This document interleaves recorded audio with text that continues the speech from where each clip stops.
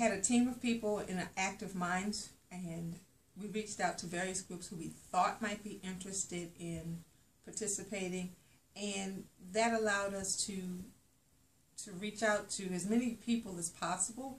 This was our first time, so we didn't have a set goal or plan. We just wanted people to participate, and we're really glad that we got the participation that we did. Yeah, a lot of people, I was actually surprised how many people actually came out, so we did well, I think.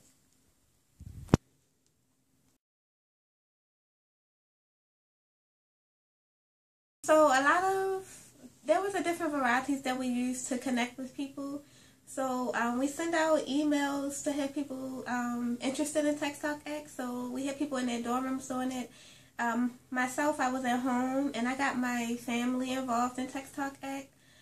We also had, I believe, 4 events on campus. So we had an outdoor event.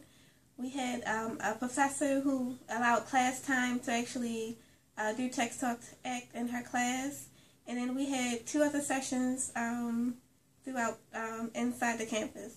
We also had someone who actually took it to a study group, and the study group participated in TextTalkAct as well.